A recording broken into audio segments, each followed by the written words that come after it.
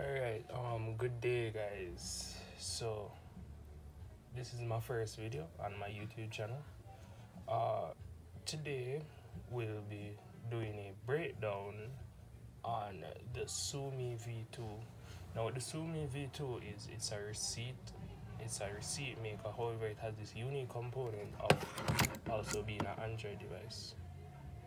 So today I'll be showing you how I've simply pulled down off the machine, because I realize on YouTube there isn't much of it, and if you need to do repairs or find out what's wrong with it, then you can go about it through this video. Now the tools that you'll be needing are screwdriver, obviously, solder iron right here, and you need an all-in key. Now not a huge one, an all-in key. Now the all-in key screw, it's on the outer layer excuse me, of the machine. So here's one of the screws here and there. Try to make it focus. Yeah, so you'll need one of these. So alright, let's get done with the breakdown.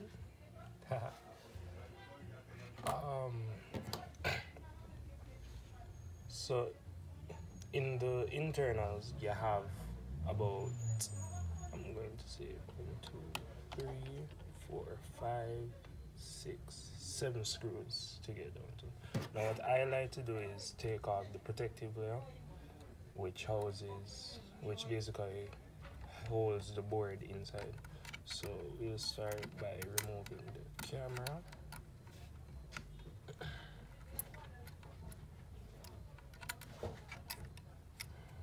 Just a simple flip up and the camera go. And we also need to solder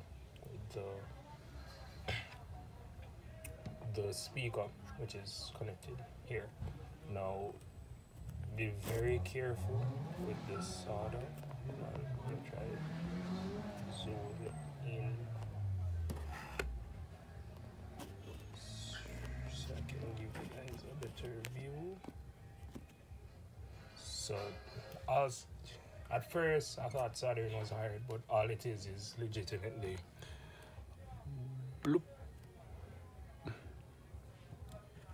Just touch the thing, remove the thing, and when soldering back the iron, remember which wire went on which component. You can't really just put them anywhere. Then the sound won't work anymore. So yeah, I'll just excuse the background noise, guys. Alright, so I'll now be taking off the protective layer. So as I said, we already removed the camera. So essentially all we're doing is removing these top layers of screws.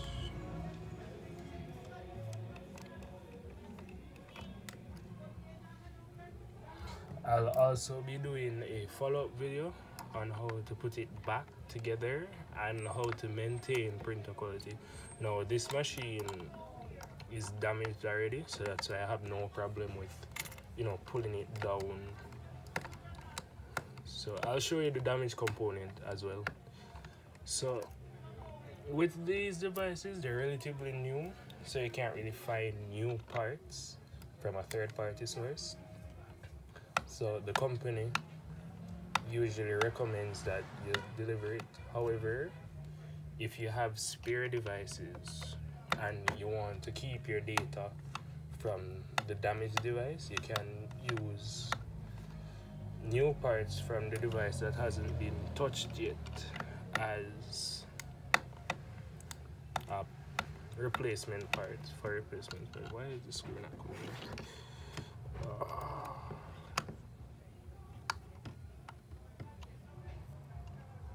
Hold on, guys.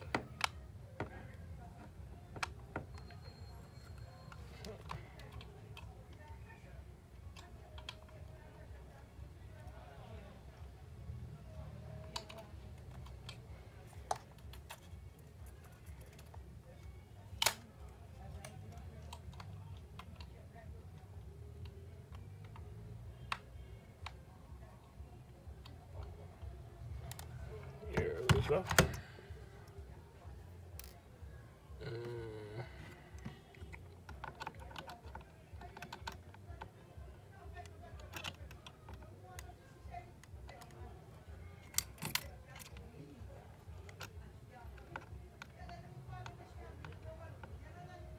Sorry if this looks weird, like I'm looking at the camera while doing the screw diving, which I don't recommend doing,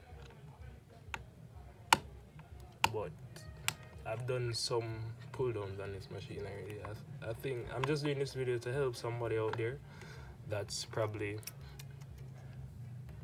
like their company is getting the devices and they're not sure what's happening. So I'm just doing this pull down to help them get to know the inside and out.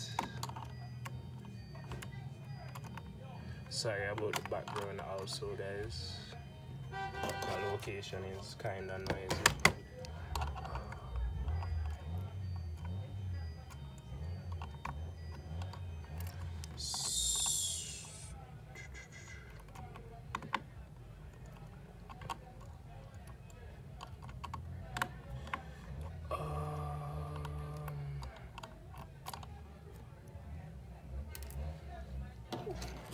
Okay, so now here's basically all that needs to be done to remove this section. Now this section is kind of fastened in along with the screw, so you need to apply a little bit of force to remove it. But once the proper force is applied, it basically will just pop right off.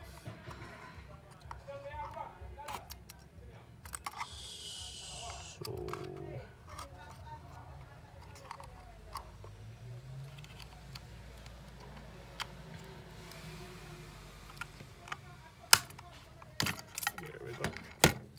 and here is the protective layer.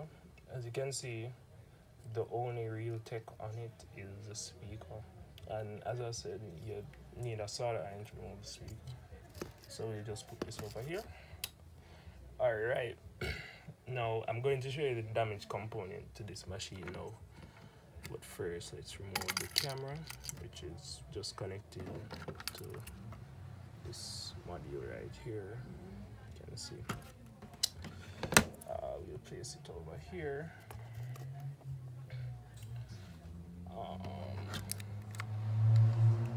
Then we'll flip this ribbon holder and gently remove the ribbon, and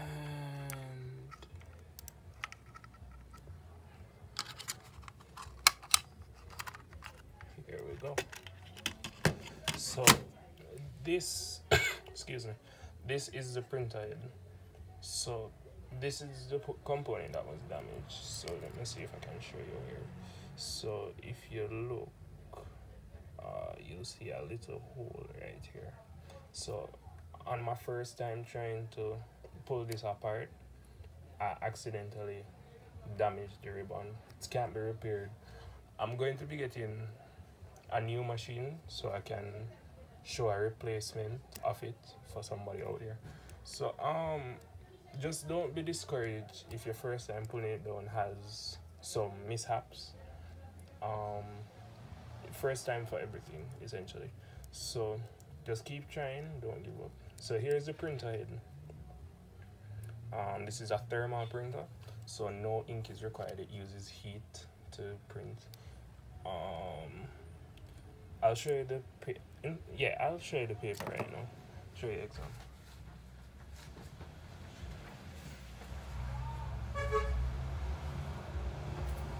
So this is thermal paper. Well, people call it receipt paper, but this is thermal paper. It has a coating on it that once heat touches it, it prints. So the thermal printer essentially uses heat. So I'm going to use my solder iron to show you an example of how this works. So take your solder iron.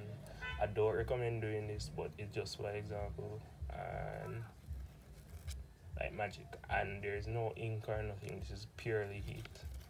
So you can just, so that's what a thermal printer does. It essentially heats up the paper and creates the image from that. So I'll put this over here.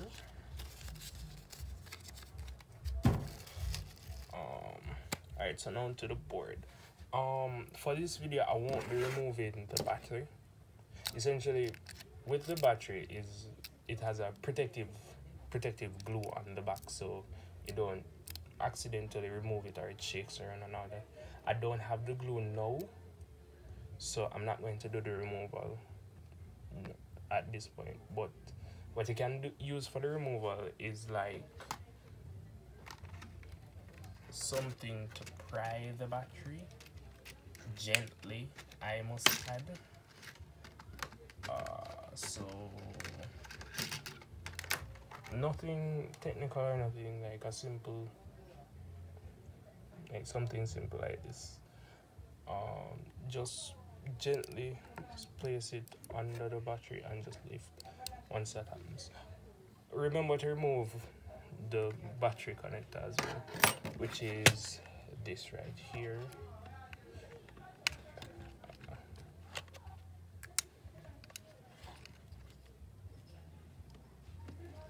Here we go.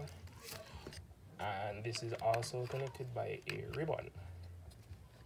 Also, the beautiful thing with these devices, it has a SIM card built in, so you can add a SIM to these devices. So there's 2 screws on the board, pretty hard to miss. So just remove those.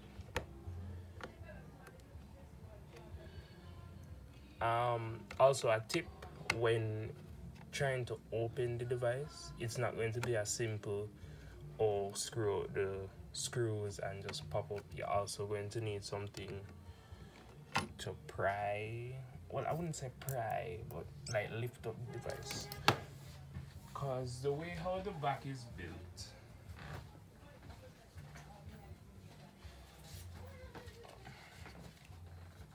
it's built to stay on. So when you clamp on, it clamps on and stays. I'm not going to do that now because I want to do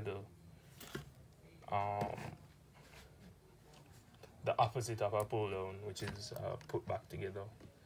I don't have the word right now. I'm a bit nervous. So yeah.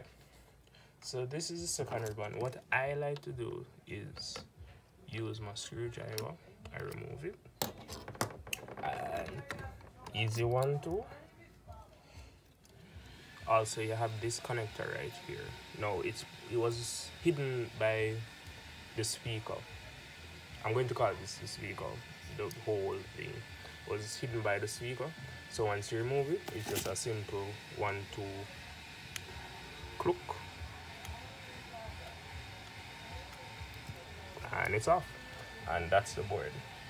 So I'm going to be showing you all the components of it, with the exception of the battery, as I said, but this is the battery right here. So yeah, so here's the printer head, as I was saying. So what you can use to clean the printer head is a bit of rubbing alcohol and cotton swab, or I forgot what the air cleaner things are called. Or, no, they're not. Yeah, cotton swab, sorry. Also, if you want to do this professionally, you also have a thing called thermal printer cleaner pen. I have one in my possession right now.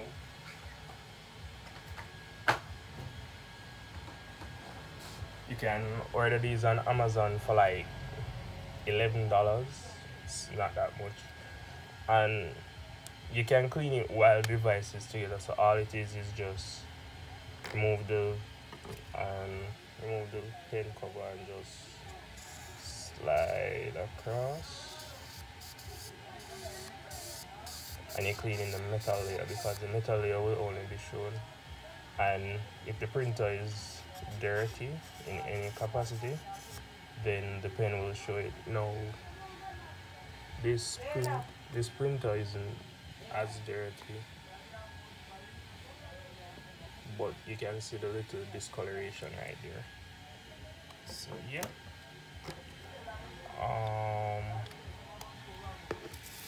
so here's the board. This is the board. These are all the components of the board. Now this is the battery connector. You have two ribbon connectors right here. This one is for the printer head, and this one is for the screen. You also have a SIM card. It uses a Type-C charging port. So yeah, that's it. Am I missing anything? No, I think that's it. So focus. So that's it for today, guys. That was the Sunmi V2 breakdown video. Now, I totally recommend these devices for any business or company that you're in. You can make receipts, keep records. They're really small. They don't take up much space. They're really good devices. Oh, sorry. They're really good devices to have. And if repairs are needed, as I said, it's best to go to the company. However, if you have an abundance of some, hopefully this video can help you. I'll be also making a part 2 video of putting back the devices together along with a new printer head, because as I said, this one is damaged. So thank you for watching, guys. Hope this helps somebody out there, and have a beautiful day.